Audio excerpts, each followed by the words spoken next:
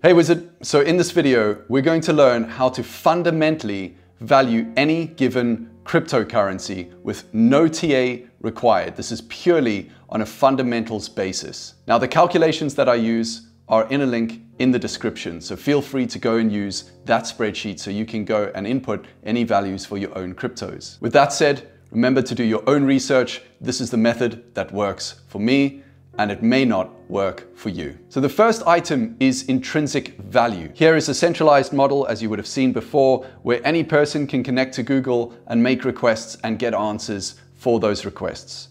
Google will have its own servers and its own machines where it stores data that it can then use to give you the most relevant search results, etc., etc. And there's not just Google. There's of course YouTube or Facebook or Apple or Gmail, etc., and they all work on the centralized model. Well, cryptocurrency also runs on the internet, except, as you know, it runs on this model. It runs on the model of a network where we have nodes that are connected to each other peer-to-peer that even you and I can access without running our own node, right? If you go and query Ethereum or you go and query Bitcoin, you are connecting to a node provider and they are sending you that data as well. But this here is just showing basically the nodes running and communicating with one another. So this looks very similar to the model of the fax machine, for those of you who are as old as me and remember what a fax machine is. Now, a fax machine allows someone to send or receive messages as long as they have the fax number, or think of it as like the telephone number for another fax machine, meaning fax machines are not very useful on their own. A fax machine needs to be connected to a network to become useful. This means that the value of the network is proportional to the square of the number of connected users. And this is a quote from Metcalf. So if you haven't heard of Metcalf's law, I really encourage you to go and look up Metcalf's law. This is a network effect, it's real, and it cannot be ignored for crypto because cryptocurrencies are basically just mini internets within the internet. Or let's think of it as mini networks within a larger network. Now, we know from a demand perspective that the number of unique users using, say, the Bitcoin network is directly proportional to how valuable that network is. And the same could be true for Ethereum or any other cryptocurrency. But what I would argue is that these cryptos are a lot more valuable than fax machines. And we're not going to give them any credit for that. We're going to value them the same way as we would value a network of fax machines. But cryptos allow us to do a lot more than just send and receive messages. They allow us to store data or run programs. In Ethereum's case, these are called smart contracts. Some blockchains even handle identity or act as a bank account because we can send and receive transactions to one another and store balances. And we can even communicate to one another. Now, whether a cryptocurrency uses a blockchain technology or a DAG technology or a Tangle technology or anything in between, they have certain properties. And those properties are, they are trustless, there's no middleman, they're private in some cases, and you can save dollars by removing the middleman. So cryptocurrencies do have an intrinsic value. And in my mind, they sit here. They are part of the internet. They are networks within a larger network. Just like Google, Apple, Gmail, etc., we have other networks that carry intrinsic value for users. They just work differently, and because they work differently, they give us some unique properties. Now, I'm not going to give any weighting to crypto for those properties whatsoever, but I just wanted to make sure that we make it clear that cryptocurrencies are here to stay. They're not going to disappear despite what the media is putting through at the moment. But what, for example, is Bitcoin's intrinsic value? Now, I'm going to measure Bitcoin's intrinsic value in terms of Metcalf units. This is not a real thing. You will not find Metcalf units. I doubt it if you Google it. It's a Shaunism, but it's a way that I can give a unit to something abstract that we're going to use to get a dollar value. Don't understand?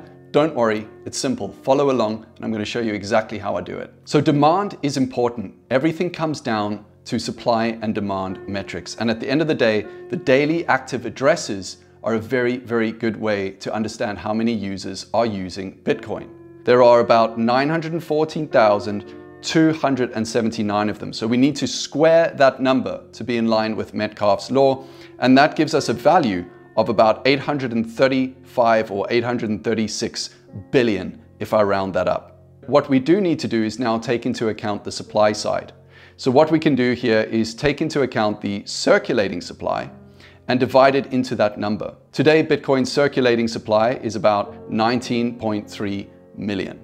So if we take that and divide it into our Metcalf valuation there, we get a figure of 43,417 Metcalf units for Bitcoin. This is very useful, but it is not our US dollar number. Now, you could argue that the circulating supply is lower because of lost accounts, etc., but I would say that counts against the integrity of the network, and it kind of all washes out. Now, we can also do this for Ethereum, and we can see Ethereum comes to a figure of 1349 Metcalf units. Cardano comes to 0.09 Metcalf units. Solana comes to 50 Metcalf units, and Aptos comes to 9.42 Metcalf units per coin. So now let's go back to our Bitcoin example, because now what we need to do, given that we have our Metcalf units per coin, is we need to go and get our actual dollar value. Well, let's go back here to our internet example.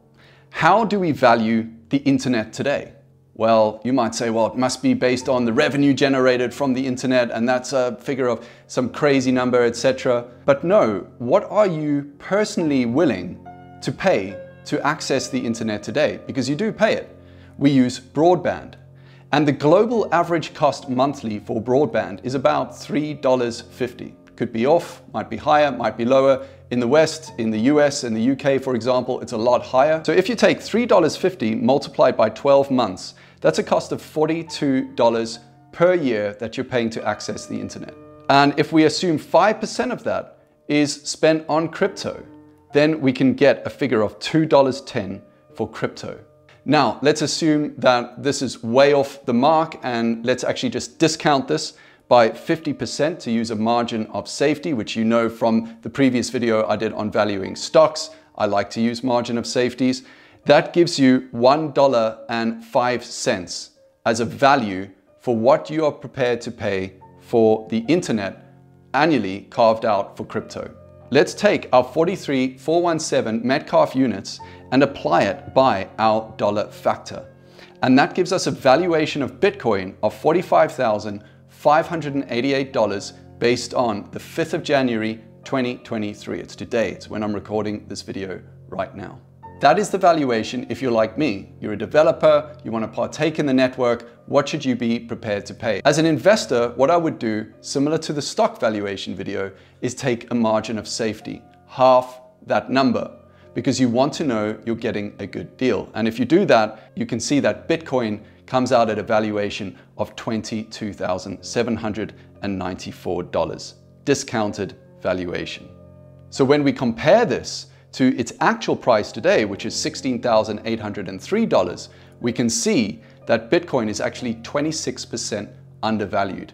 Then when I compare it to Ethereum, I'd say Ethereum is not. Ethereum is overvalued based on this fundamental methodology that I'm using here.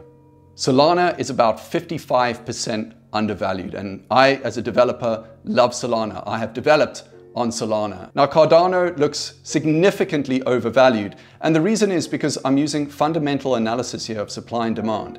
The circulating supply of Cardano, maybe I got something wrong here, but it's sky high, like it's massive. And when I do the same valuation for Aptos, I get a value of $9.89, which is 24% under its actual price today, again, making Aptos actually a strong buy.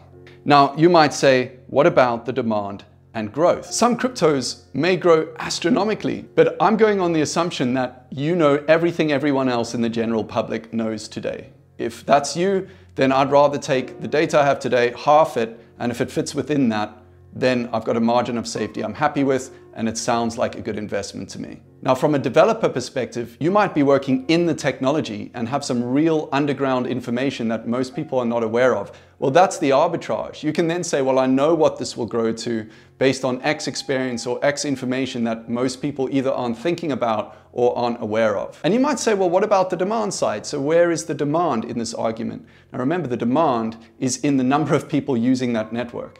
If the number of people using the network is higher, then it's worth more from a demand perspective. And if the supply is sky high, then it's worth less per coin because the supply is sky high. And then one can get lost in ideas like the Nakamoto coefficient. How decentralized is it? These are all centralized, etc. And I'm here to tell you that I agree with you. I think centralization and decentralization is a very important discerning factor. But what I would also say is if people are using it and it's a network, whether or not it's decentralized is irrelevant. If people are using it, the network is larger. If the network is larger, it grows by n squared based on Metcalf's law. You could also ask the question, why were prices so high in the past? Well, just because there's a fundamental valuation for something here. Number one, doesn't make it right. Or number two, doesn't mean that's why people buy. There's going to be a lot of institutional money flooding in and out based on capital asset pricing models and whether people want risk on investments or not. At the end of the day, people buy because of emotion and belief. That's my opinion. I hope you enjoyed the video. Until the next one, take care and talk soon.